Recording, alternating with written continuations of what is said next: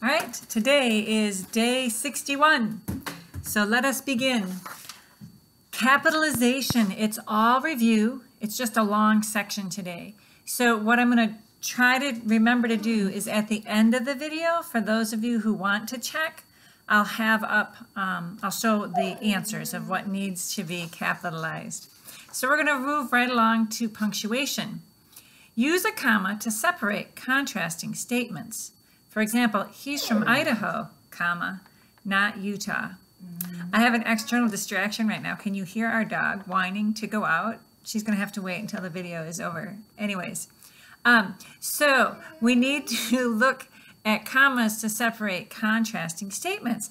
And the thing that's interesting is that in the example sentence, they put the comma in to show the contrasting statements. I don't think they did that on purpose, but it is what it is. So look at, we have no, Churchill isn't spelled with two H's, comma, but it is capitalized, said Miss Swan. Okay, so they snuck in the correct answer for the punctuation for separating contrasting statements, but there is still other punctuation that needs to go in there. So the first thing we notice is that someone is speaking, so you're going to need to get quotation marks put in around what they have said. So see if you can figure that out, where the quotation marks are going to go. The next thing you need to know is that Churchill, in this case, is referencing a biography, a book. So Churchill would be underlined. Isn't is a contraction. So you would have that apostrophe between the N and the T, where the O for not would be. You squish the letters together and put an apostrophe. Then we have two H's. I don't know if you remember this. This was maybe a week or two ago. When you have something like H's used not in spelling, but just as subjects, you would underline them. So you would underline the H's. And when they're plural, for this type of thing, you would put a punctuation, put an apostrophe. So it should be an underlined H with an apostrophe S. But it is capitalized, comma, said Miss Swan, period. So let's check and see what you did. All right, did you get where the quotation was? Quotation marks, no, comma. Churchill isn't spelled with two H's. There's the comma that they gave you. But it is capitalized, comma, quotation marks, said Miss Swan, period. Okay? All right, good. All right, next section is analogies. They want you to complete this analogy. Anthracite is to coal as emerald is to something. Okay, to figure this out, you would need to know what anthracite is and a good definition of what coal is. So, grabbing the handy-dandy dictionary, let's see what we've got here. Anthracite is a hard, glossy coal that burns without much smoke. Okay, so it's a specific type of coal. And what is coal? Coal is a black, solid, combustible mineral. All right, so anthracite is a specific type of coal. Coal is the general category of black, hard minerals.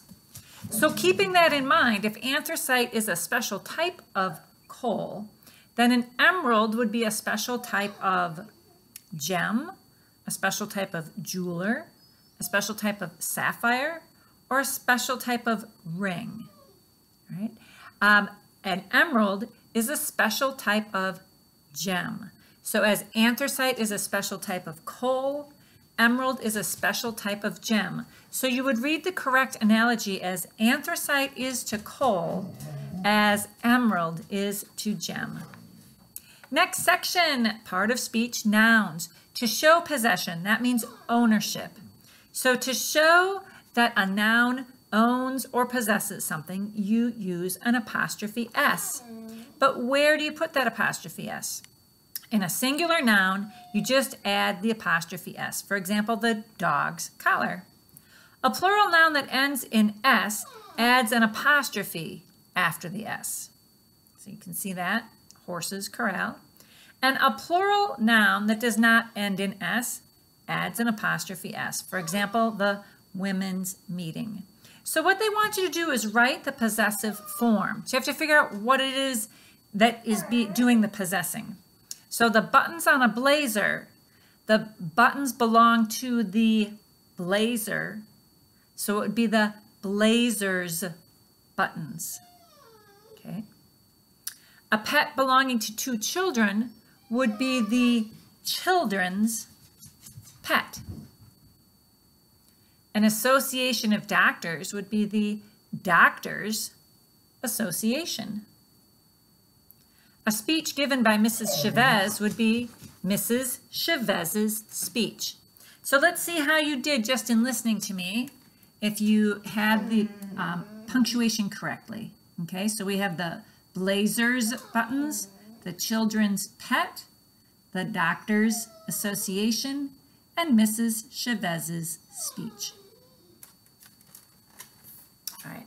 The last section is sentence combining. There are 4 sentences to be combined into one sentence. So I look forward to seeing what you come up with. Now, for those of you who wanted to double check on the capitalization, okay, the letter red, you can see I abbreviated some stuff. Dear Abby, hi.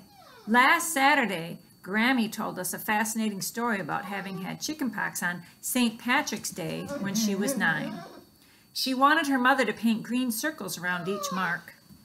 A minister heard the story and used it in a sermon entitled, Being Different Through Love. Your cousin, Nico. All right. Good job, everybody. God bless you.